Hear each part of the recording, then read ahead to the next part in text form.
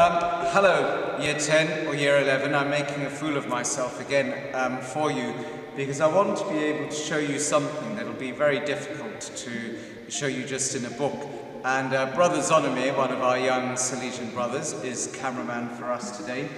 And we're looking at popular piety. That means prayers that Catholics have used, have developed over the years, and these prayers are very popular with them. So the first one over here, you won't have seen this before. It's called a monstrance. Can you see? It's a very unusual looking object. It's a monstrance. It means to show.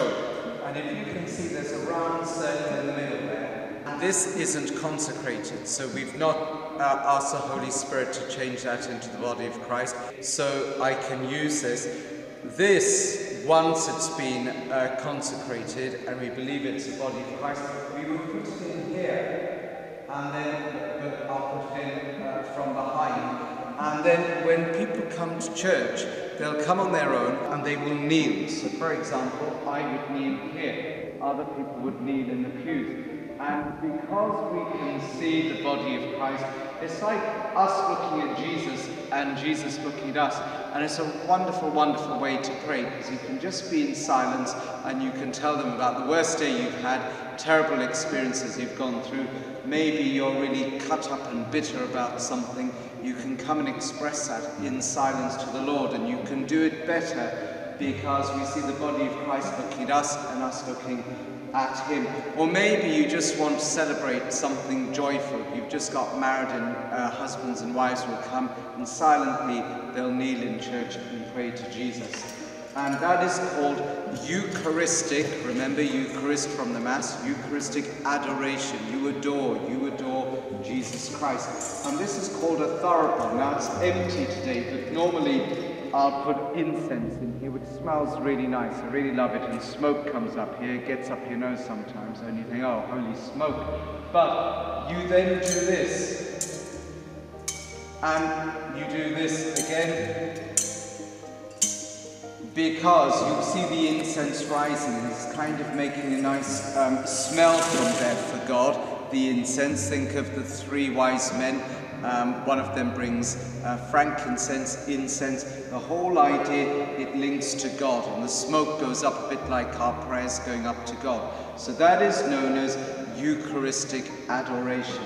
Okay? And it's different. It's different. If the body of Christ is in the tabernacle, you cannot see the body of Christ because it's behind those closed doors. But here you can see the body of Christ, and it's beautiful. And in school every Thursday, 2:30 to 3 o'clock, people come into our school chapel, and you're welcome to come, and you can come and spend 30 seconds, or you can spend the full half an hour. It's up to you. Now, have a look around the church here. We've got 14 stations of the cross.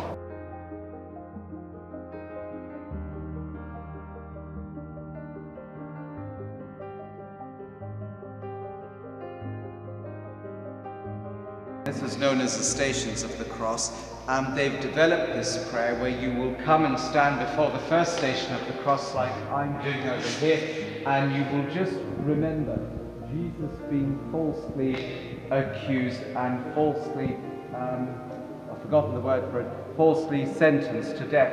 And they'll just come and stand here and pray silently, and then they will genuflect, okay? So silent mark of respect. And then they'll move to the next one. Jesus carrying the cross. This is before Simon of Cyrene gets to it. Who is going to come and do that?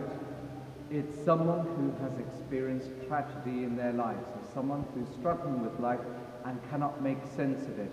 Or maybe during Lent, when we're building up to Easter, we think of the sacrifice of Jesus. People will come and they'll do this, and they'll do it silently, and it's private prayer, it's popular piety. It's popular because many people do it. It's piety. It's a holy way of praying.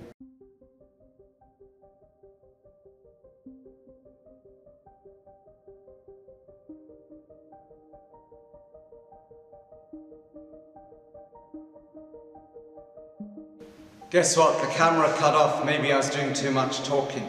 So anyway, let's move on. This is the rosary.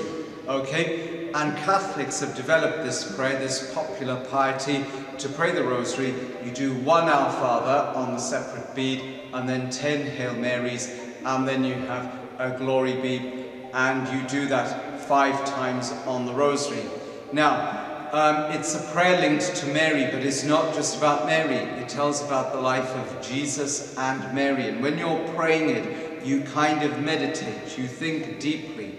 And so every morning before I come to school, I do 1 decade of the rosary, because I have a short attention span, so don't do all 5, but Brother Zonome does all 5 every evening. So, you know, you start praying it, but then your mind wanders and you begin to think about people like you. Sometimes I pray for you, sometimes it's for me, sometimes it's for family, all sorts of people. But because you're praying the same prayer, 10 Hail Marys, your mind can just turn around and think of all those people you need to pray for. So the Holy Rosary, it's about Jesus and Mary, looking at their lives and kind of thinking, yep, okay, that's the way they lived, and it kind of inspires you to try and live a really good kind of life yourself. So popular piety, the Rosary, Our Lady keeps her beady eye on you, and you've got the Stations of the Cross for people who are really struggling in life and they can identify with the sufferings of Jesus, and they pray that on their own. And then here, Eucharistic adoration. Okay, we adore the Lord, we adore Jesus, the body of Jesus, and it gives us a time to reflect and to come close to him. Brother Zonome, thank you very much. Bye, folks.